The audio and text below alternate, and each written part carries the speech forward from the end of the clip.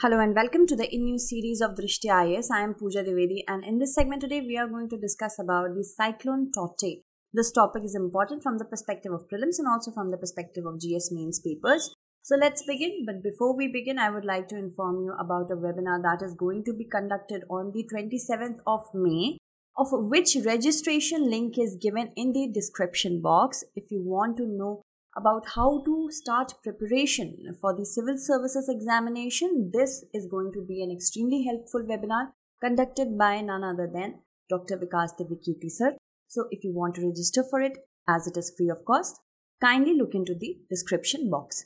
Moving on, if we talk about the Cyclone Taukte, it is classified as a very severe cyclonic storm, and it is going to hit Gujarat tomorrow, that is on Tuesday. It developed over the Arabian Sea. Moving on, if we talk about the trajectory, this is the latest track. As you can see, it originated in the Arabian Sea, affected the states of Kerala, Karnataka, Goa, Maharashtra, and now it is moving towards Gujarat. Moving on, it is actually classified as very severe cyclonic storm. This is the different categorization of storms given in different categories, which is dependent on the speed. So you can learn about the speed as well. It could be asked in your prelims exam. If we talk about the Cyclone Taukte, this is actually pronounced as TAU and TE. This name has been given by Myanmar. Keep this in mind.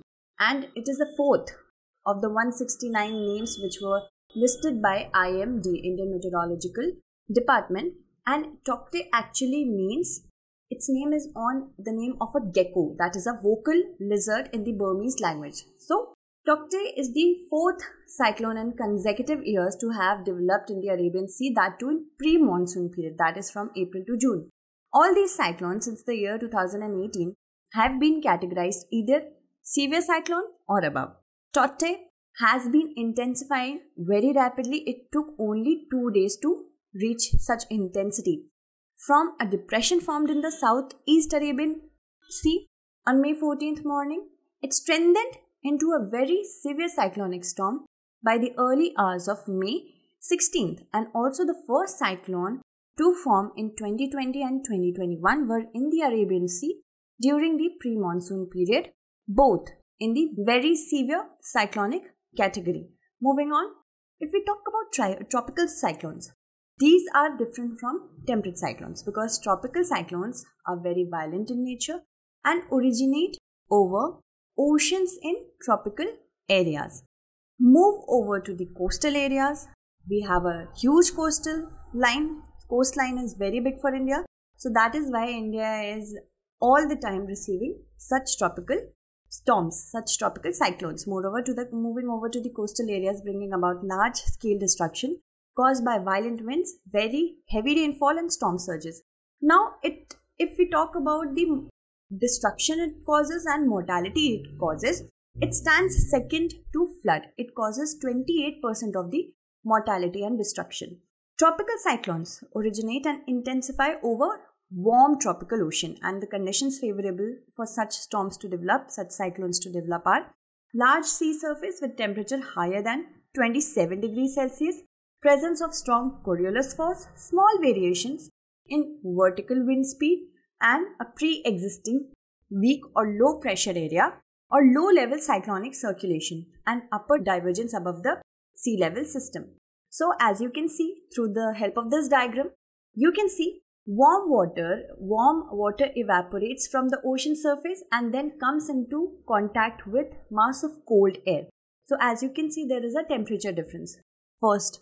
Second, then a column of low pressure develops at the center. Here, because it's warm in nature, the pressure will be low, and winds because of that around the column develop. As pressure in the central column or the eye, it weakens, the speed of the wind around it increases. So, as you can see through the help of this vertical section of tropical cyclone, there is a subsidence of warm air and outflow of cold air. So basically pressure difference is there. And if we talk about tropical cyclones, they move in the anti-clockwise in the northern hemisphere, anti-clockwise direction, and clockwise in the southern hemisphere. Moving on.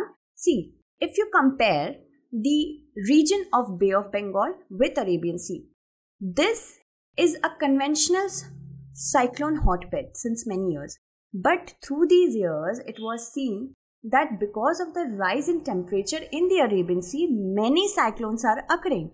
And this is now the cyclone storm bed according to climate scientists. If we talk about it, climate scientists at the Indian Institute of Tropical Meteorology have warned that the Arabian Sea is fast becoming a cyclone hotbed.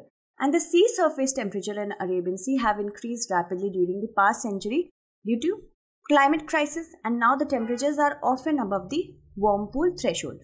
If we talk about the Bay of Bengal region, the threshold, the benchmark of 27 degrees Celsius is always breached. That is why lots of cyclone used to develop here. But now Arabian Sea is also matching the same benchmark. Moving on, according to IITM, widespread extreme rainfall events have also increased threefold, and that is because of Arabian Sea's warming. And the government confirmed that studies show an increasing trend of cyclonic storms over the Arabian Sea based on data between 1965 and 2020. So, if we talk about how are cyclones named, as I told you that this cyclone has been named by Myanmar, and the World Meteorological Organization, United Nations Economic and Social Commission for Asia and Pacific Panel on Tropical Cyclones agreed in principle to assign names to tropical cyclones in the Bay of Bengal and Arabian Sea region during the 27th session held in Muscat, Sultanate of Oman in the year 2000. The naming of the tropical cyclones over the North Indian Ocean commenced from September 2004 with the names provided by 8 members, starting with Bangladesh, India, and then 5 other countries have joined the panel.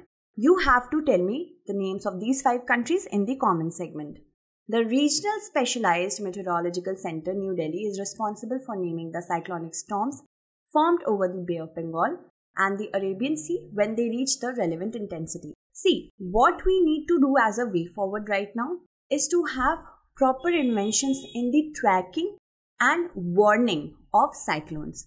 Then only proper evacuation could take place and the trajectory of cyclones or the building up of cyclones could be properly forecasted. If proper tracking is done, then loss of lives and livelihood could be mitigated. Moving on, let's talk about Indian Meteorological Department. It provides direct services to the farming community. Set up in the year 1932, the Division of Agricultural Meteorology has its office in Pune. It was established to minimize the adverse weather impacts on crops, and IMD also provides information to take advantage of favorable weather conditions that may result in boost in agricultural yield. Okay, now let's move on to know more about Indian Meteorological Department. This was established in the year 1875, works under the aegis of Ministry of Earth Sciences, and it is the principal body for weather forecasting, seismology, and other meteorological observation. Let's move on to our mains question. Discuss the features and processes of formation of a tropical cyclone. How are they different from temperate cyclones? So you have to write it in 250 words. That's it for today. Tomorrow we shall meet again with another segment. Until then, stay updated and thank you so much for watching.